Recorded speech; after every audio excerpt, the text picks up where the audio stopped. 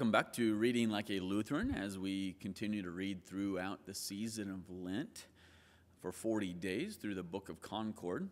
Today we are on day 38, which falls upon Maundy, Thursday, where we'll be reading from the 8th article from the solid declaration of the formula of Concord.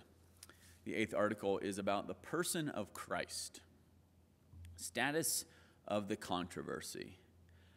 A controversy has also arisen among the theologians of the Augsburg Confession about the person of Christ. This did not arise among them first, but sprang originally from the sacramentarians.